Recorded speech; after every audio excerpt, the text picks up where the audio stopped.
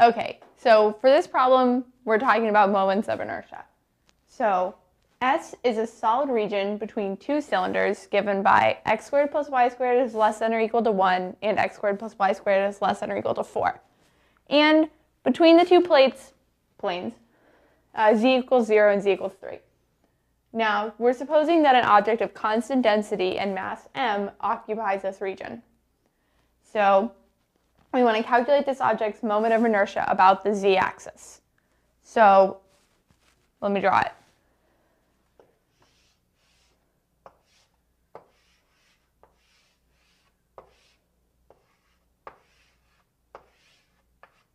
So I have these two cylinders, or you could kind of think of it like a bead with a hollow middle part that's rotating like that. Just okay.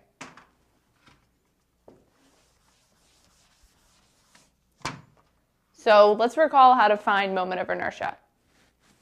I will write out the integral for you.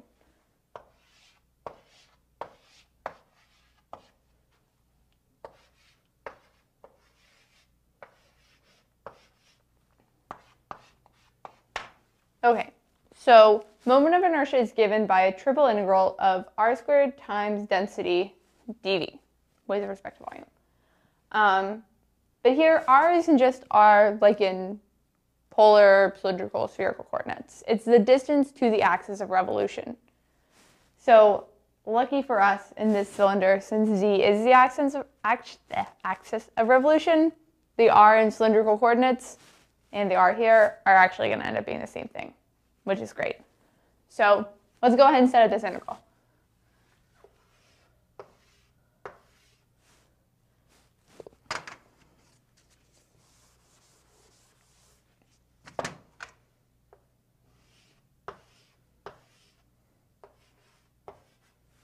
All right, let's talk about density.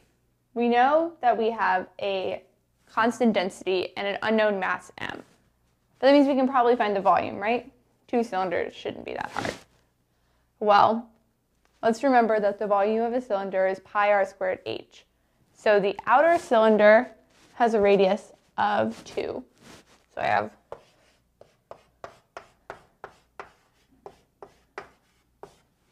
height is 3. So 12 pi minus 3 pi for that cylinder in the middle we're missing, and we get volume to be 9 pi.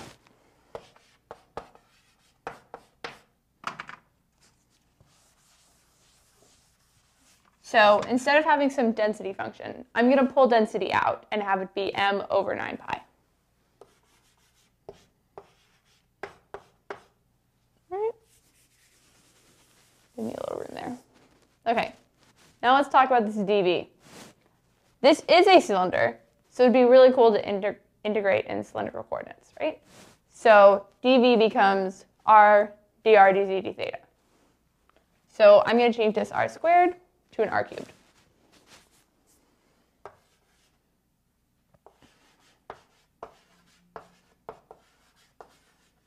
And now I just need to set up my bounds of integration. Well, theta is the easiest, right? Because the cylinder goes all the way around. So I'm going from 0 to 2 pi.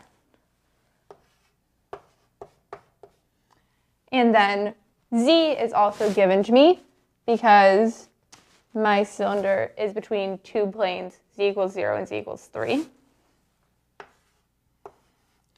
And then for r, I know that the radius of the inner cylinder is 1 and the radius of the outer cylinder is 2.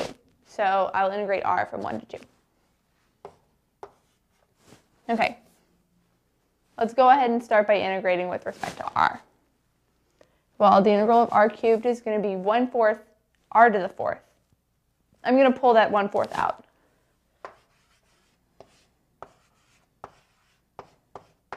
Right, 4 times 9, 36.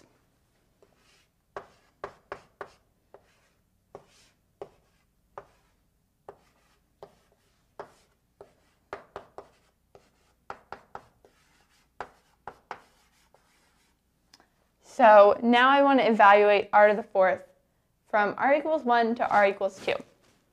So that's going to be 2 to the 4th, which is 16, minus 1 to the 4th, which is 1. 16 minus 1, 15. Save a little room here. And I'm actually going to pull the 15 out, since it's just a constant.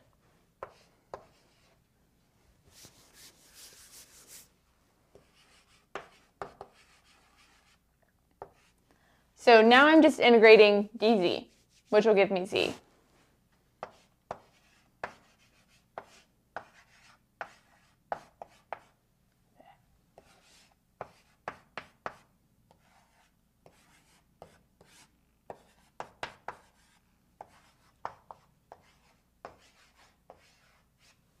Okay, so now I'm evaluating z from 0 to 3. Let me move over here and plug that in.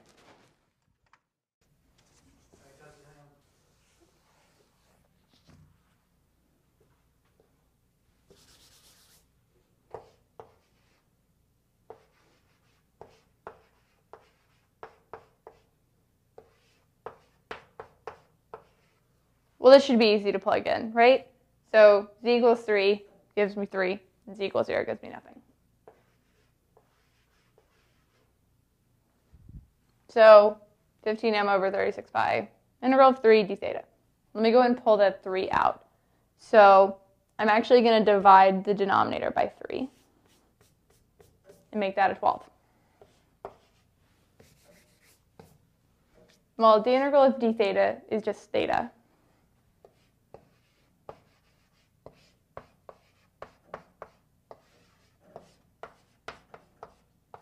And I'm evaluating from 0 to 2 pi. So plug in 2 pi, it's itself, and then the 0 is nothing. So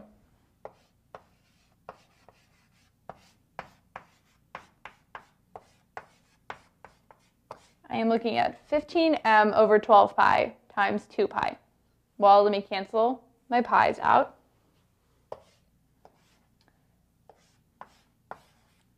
Cancel the 2 and the 12, so now I have 15 over 6, divide by 3.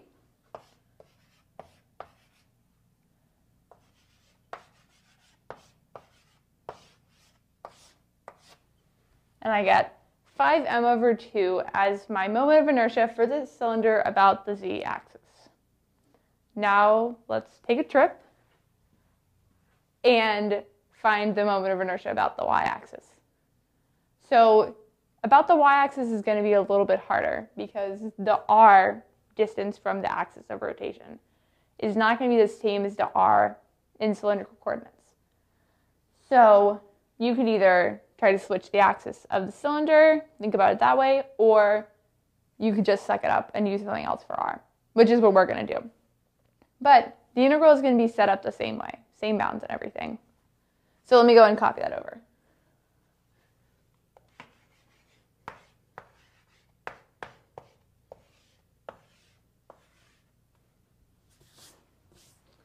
Okay, so now I need to think about what that r squared is.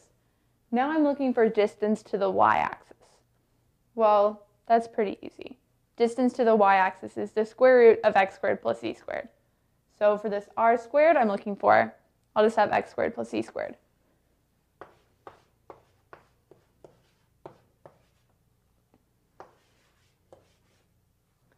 But I kind of liked integrating in cylindrical coordinates last time.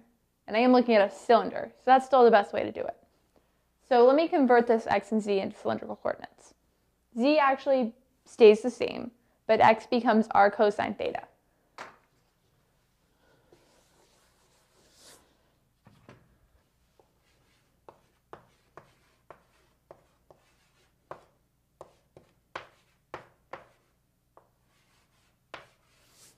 And now I just need to think about my dv. Like last time, it's going to become r dr dz d theta.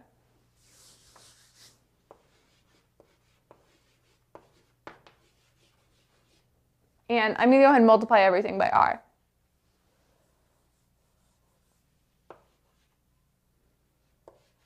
So I have r cubed cosine squared theta plus z squared r. Now let's integrate with respect to r. Oh, bounds of integration would be nice, right? They're the same as last time.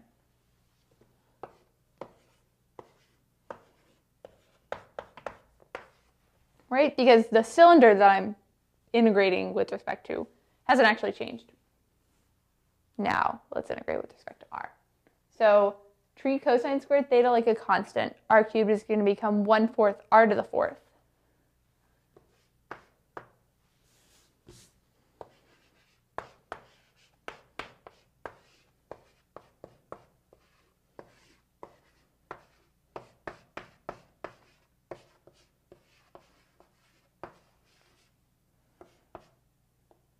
And z squared r is going to become 1/2 r squared z squared.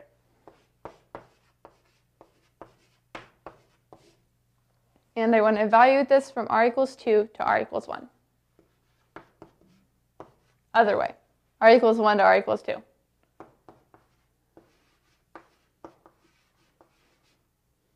right, let me plug in that 2 first. So 1/4, 2 to the 4th is 16 cosine squared theta.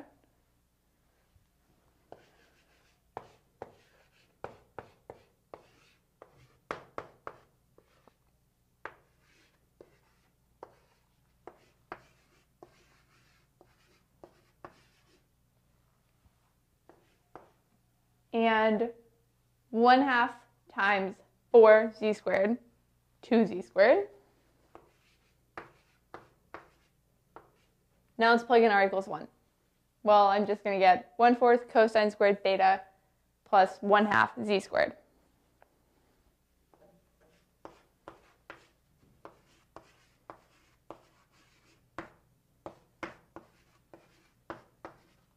Let's go ahead and combine some of this.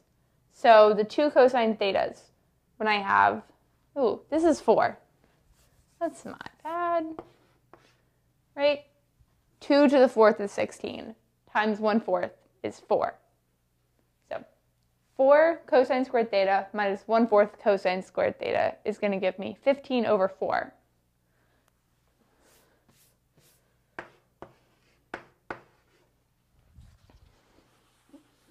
Just save a little space. And then I have 2z squared minus 1/2 z squared, which gives me 3/2 z squared.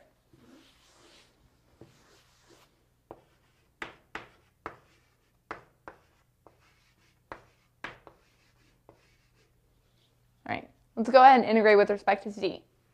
So 15 over 4 cosine squared theta is just like a constant. So when I integrate that, I'm going to get all of that times z.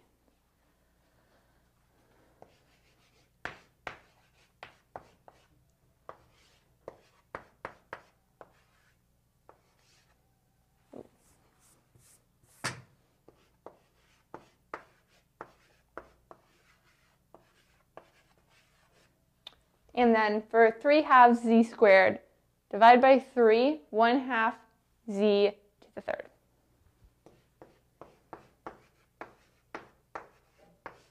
And I want to evaluate that from z equals 0 to z equals 3.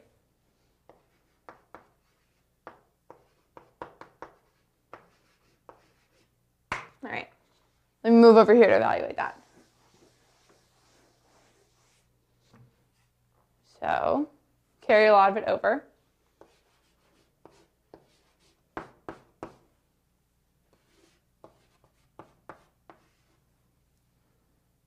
So 15 over 4 times 3 gives me 45/4.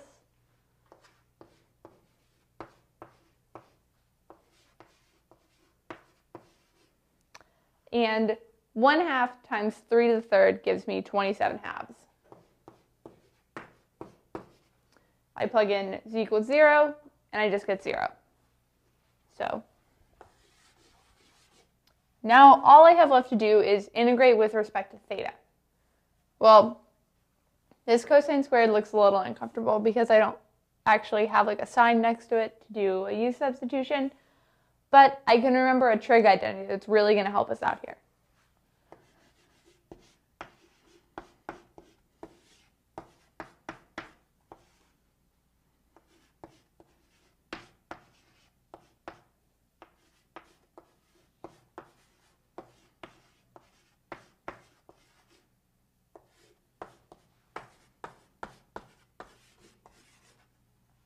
So cosine squared theta is equivalent to 1/2 plus 1/2 cosine 2 theta. So I went ahead and distributed the 45 over 4, but that's where this part came from. And now I can integrate. So d theta, 45 over 8 is going to be a constant.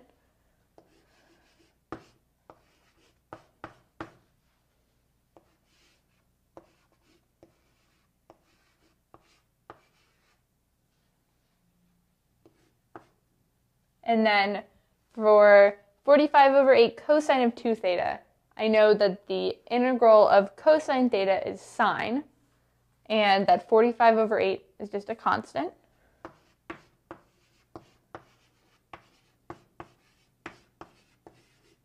But I do have to do something about that 2 theta. This is kind of like a little u substitution, but I'm going to kind of do it without that. So if I was taking the derivative of sine of 2 theta, I would get 2 cosine 2 theta. So when I'm integrating this, I need to divide by 2. So I'm going to change this to 45 over 16. And then 27 over 2 is also a constant, so I'm going to get 27 halves theta.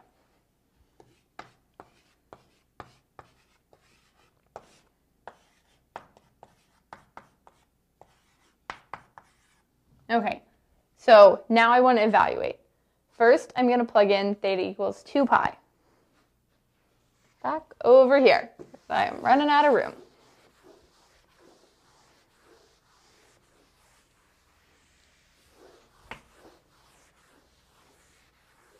You guys memorized all these steps, right?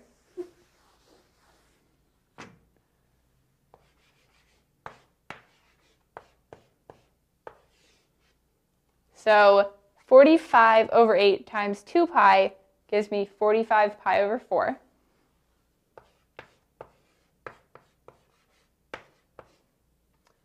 And 45 over 16 times sine of 4 theta is actually going to be 0.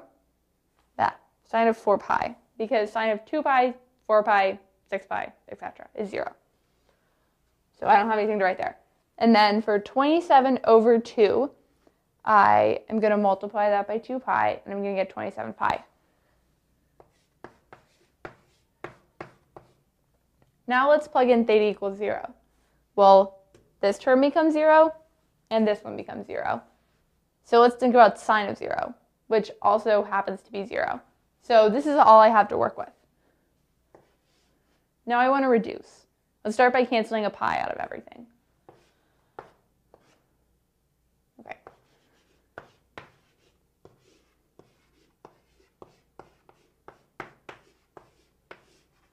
Now let's try to take a 9 out. So 45 divided by 9 gives me 5.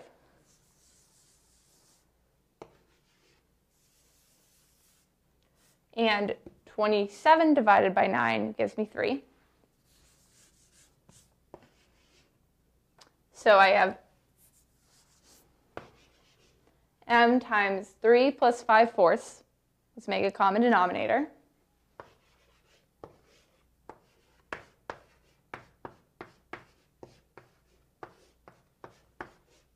So 5/4 plus 12/4.